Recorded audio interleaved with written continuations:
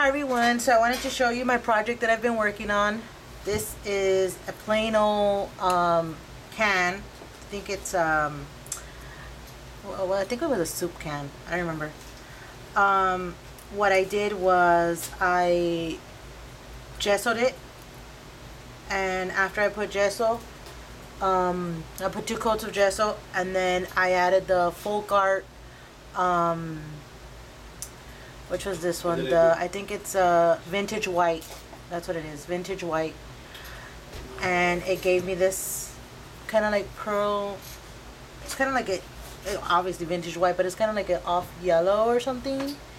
And then to make it a little shiny, I added Lumiere's pearlescent white, and I just added like 1 coat just to make it a little shiny.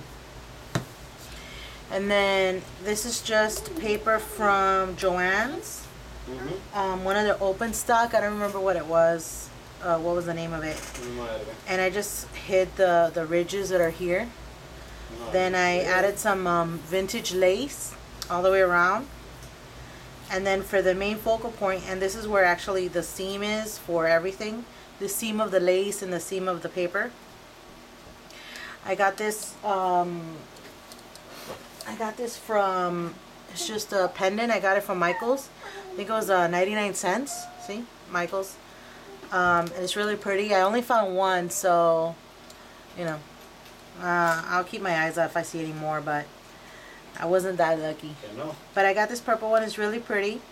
Then I used some Wild Orchid Craft flowers, and unfortunately I'm really down to like the last ones, so all of these here I made.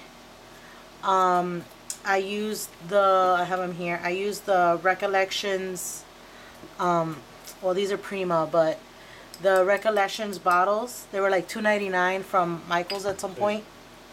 And basically what I did is that I just take 3 petals and the little one, and I make the center with hot glue. I jump off a building. And it gives me these. Some are better than others, you know, it just depends on how I was burning my fingers at the time, I guess. But it didn't come out bad. But yeah, so, and then I also added some lace, and on the inside I also painted it, and then I added the same paper line. So it's just a vintagey can. I had seen a video, someone that made a can in a swap, and I thought it was pretty cool, so I wanted to try it out, and I just went crazy. I also added some Recollections bling, and these here are also from Michael's. It's this from the Christmas section, from the Ashland Christmas section. And I just kind of start cutting them as I'm using, you know, so it's pretty cool. I think these were $4.99, and I got them at 50% off, so yeah. But so that's my project.